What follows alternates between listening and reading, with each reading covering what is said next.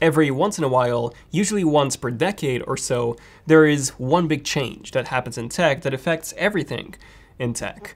And not just that, but it also affects everything in our everyday lives.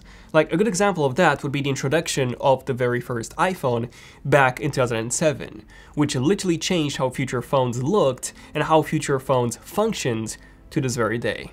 Samsung's flexible display technology from 2011 allowed us to have the foldable phones that we have today, with many more to come in the near future. Tesla's autopilot has redefined and will continue to redefine the car industry, and now there is another big change just around the corner. And it's all about the processor. So get ready for a bit of a more technical video, get those snacks ready, and enjoy. Okay, so up until 2006, Apple Macs were using PowerPC processors. PowerPCs were a type of reduced instruction set architecture processors which were created in 1991 by, ironically, Apple, IBM, and Motorola, also known as the AIM Allegiance, or Alliance, Allegiance, which one is it? Let me know in the comments. But anyways, the whole idea behind PowerPC processors was to develop some very affordable processors for the average consumer, rather than those high-end and expensive processors developed for business users. And these processors would not only be very powerful for the average user, but would also allow programmers to very quickly and easily write code for them. And it was all good. From 1994 up until 2006, Apple has only been using PowerPC processors. But in 2005, at WWDC, Steve Jobs went on stage to make a big announcement. He announced that Apple will be moving away from PowerPC processors to Intel processors. And so it's time for a third transition, and yes, it's true. We are going to begin the transition from the PowerPC to Intel processors. And the main reason for this was the performance per watt.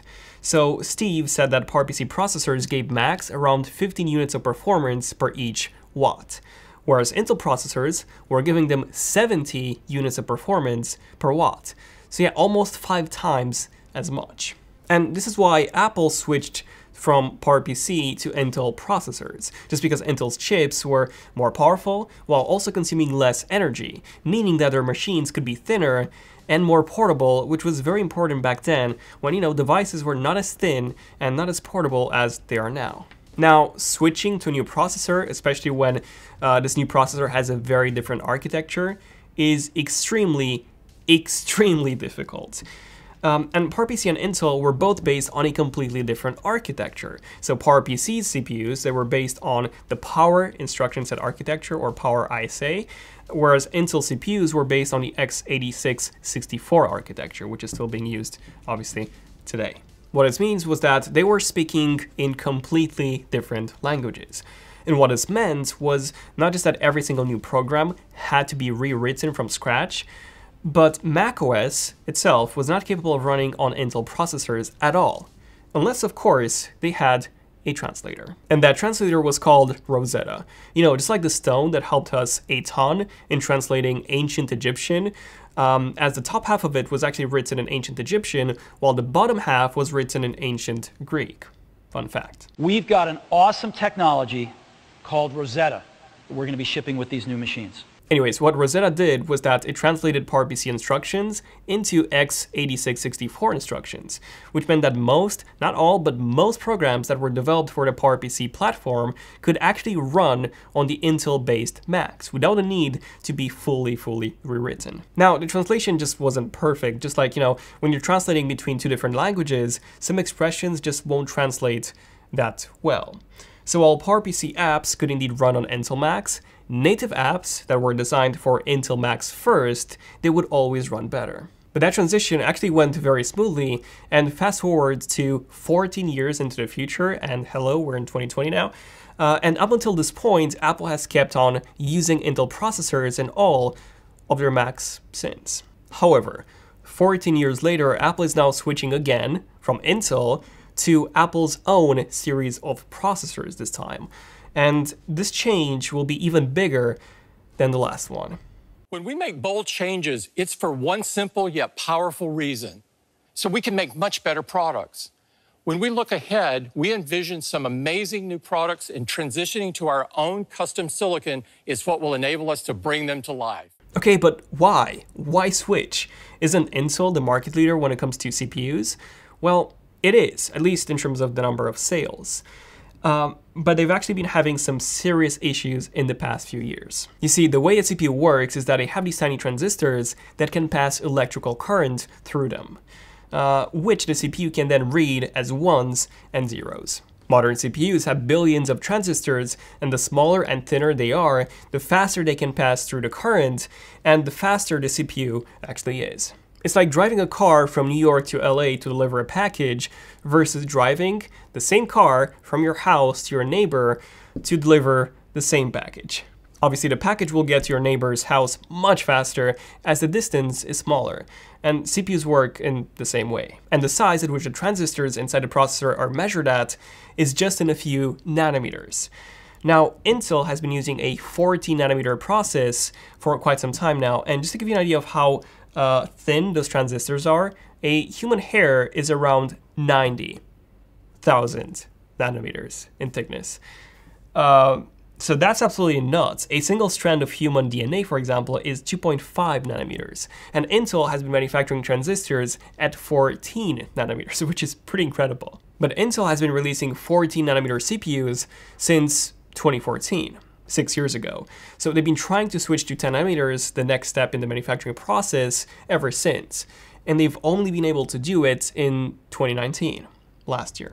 Apple, on the other hand, they have switched to 10 nanometers back in 2017, 2 years ahead of Intel. And not only that, but Apple has since switched to 7 nanometers in 2018, would have switched to 5 nanometers this year in 2020 with the upcoming Apple A14 processors. So Apple is already 3 generations ahead of Intel when it comes to the manufacturing process. Well, TSMC is, which is basically the manufacturer, the actual manufacturer for Apple's CPUs. Not only that, but AMD is also manufacturing on a 7 nanometer process now, being 2 generations ahead of Intel themselves as well. Intel has launched 10 nanometers in 2019, but even now in 2020, only the mobile CPUs come with it, and only the Y series and the U series. So desktop processors and high-end laptop processors such as the H series that you would find on a 16-inch MacBook Pro, for example, those are still based on the 14 nanometer process from 6 years ago. I mean, it's obviously a refined process, but still, it is still that 14 nanometer manufacturing process. And even if you take a look at the 10 nanometer Y and U series of processors, not even all the models are based on 10 nanometers. Some are still 14 nanometer CPUs. It's so horribly confusing. Like, the whole point of Intel's 10th generation processors was to finally switch to 10 nanometers. And they've only done it on like 20% of their 10th generation processors. The rest are still 14 nanometers. And the processors now outperform Intel quite substantially, and they even do it at a lower price. Not only that, but Apple has improved their processors so much that even the 2018, not the 2020, the 2018 iPad Pro still outperforms most laptop processors from Intel. With the iPad Pro having a significantly better performance than a 2020 baseline 13-inch MacBook Pro, and even a higher performance than the higher-end model that comes with a 10th generation processor. And not only is the iPad Pro way more powerful, but it is also significantly thinner than a laptop.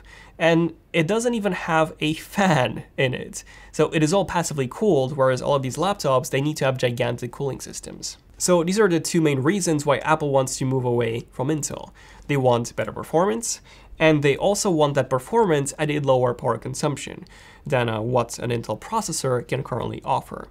Which means that they can actually make their devices much more portable with also a significantly better battery life. Like, imagine having an iMac that's as thin as an iPad Pro, or a MacBook Pro that lasts for 20 hours on a single charge, or even way more than that. But you see, there is one more reason why Apple wants to switch to a different processor this time. So unlike 2015, when they were just looking for better performance at a lower power consumption, now in 2020, Apple has the iPhone and the iPad, none of which they had back in 2005. Not only that, but those devices also run on Apple's own processors, which means that Apple can now unify their entire line of devices and have any app run on the iPhone and on the iPad as well as on the Mac natively, with 0 changes in the code required. And yes, this means that you'll be able to run any iPhone app directly on your Mac. So apps such as Instagram, Facebook, Messenger, WhatsApp, whatever, anything that you want, you'll be able to run on the Mac. And not only that, but it also works the other way around. So Mac apps will also be runnable on the iPhone and the iPad, even apps such as Final Cut Pro 10 and Logic Pro 10. In fact, Apple even showed Final Cut Pro 10 running on a Mac Mini. But this was not a regular Mac Mini. This was a Mac Mini with an Apple A12Z processor. So the same processor as in the iPad Pro 2020. And while yes, it did have 16 gigabytes of RAM versus 6 gigabytes of RAM on the iPad, and that CPU was likely cooled as well, it could actually play 3 streams of 4K ProRes with effects at the same time without dropping any frames at all. Now, a 16-inch MacBook Pro can run around 11 streams of 4K ProRes, which is quite a bit more. Also, this would be ProRes RAW, not just standard ProRes.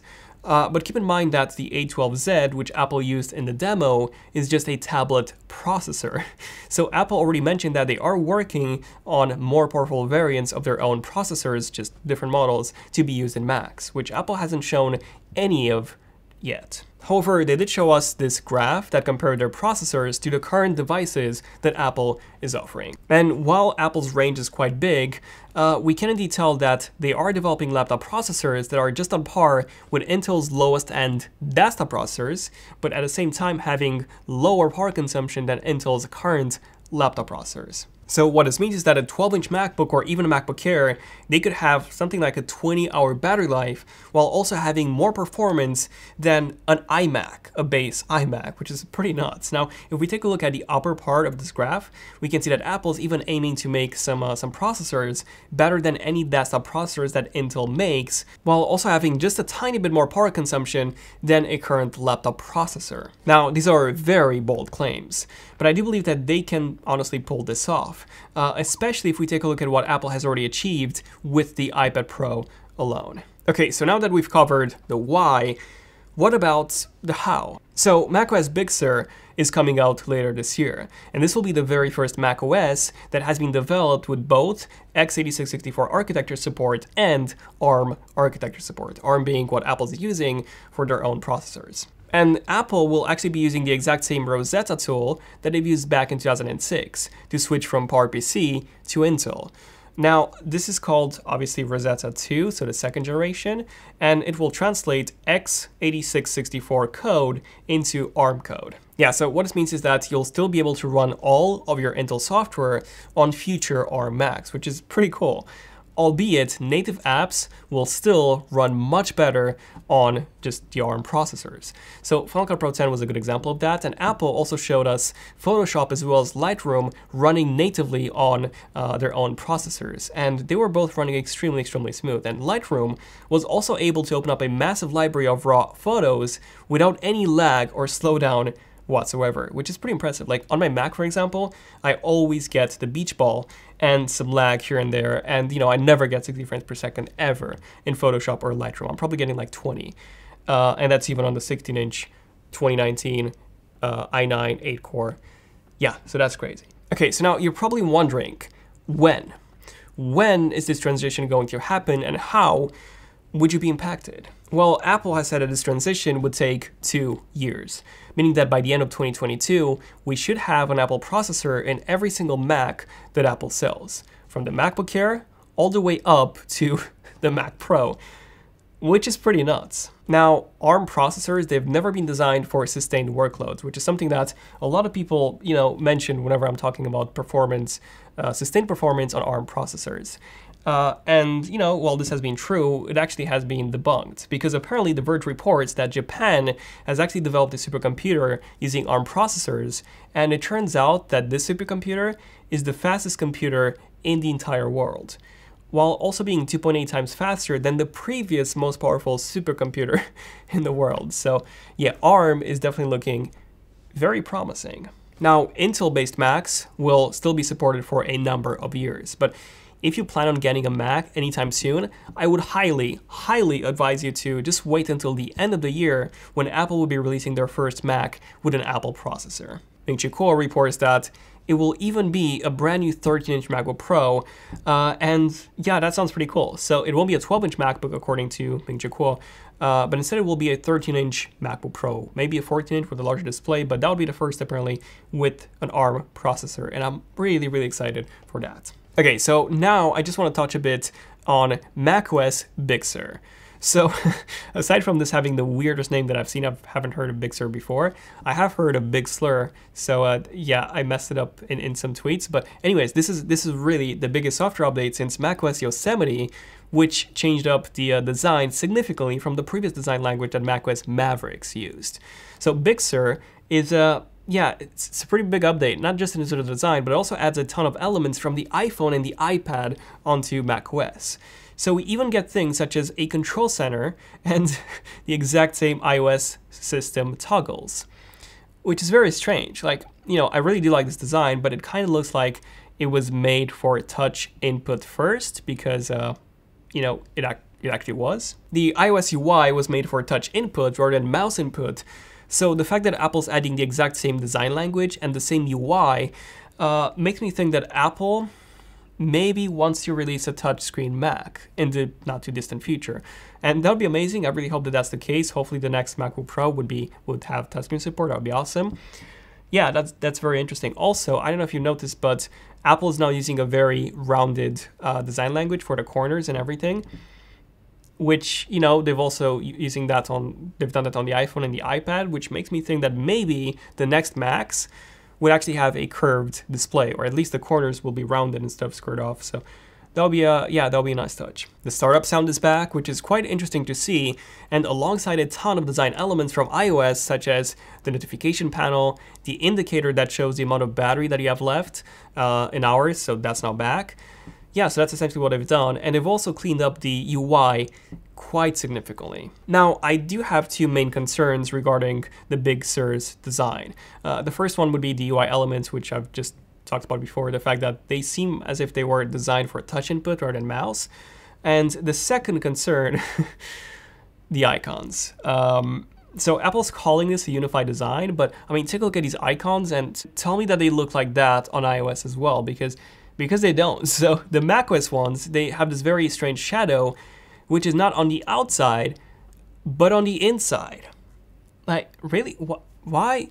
This is so strange. Like, you don't have this on iOS. And they just look like all these icons were designed by different people. Like, take a look at the Mac reminders icon, which has no shadow at all. And now take a look at the messages icon, which does have a shadow. So how many people? I think they just picked random people to design each icon. I think that's how they did it. They just had like a big hat with just labels, and they just, yeah. Hopefully this gets fixed by October when macOS Big Sur is set to be released to the public. Hopefully. But anyways, overall, I'm definitely looking forward to the future of the Mac.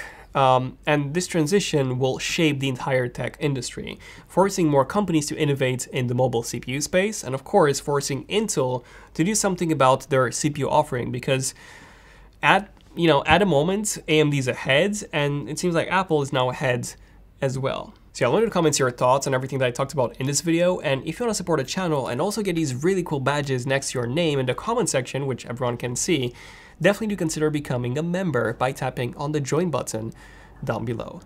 So yeah, thank you for watching. Definitely excited for the future of the Mac. I'm Daniel, and I'll see you guys in the next one. ZONEofTECH signing out. Cheers.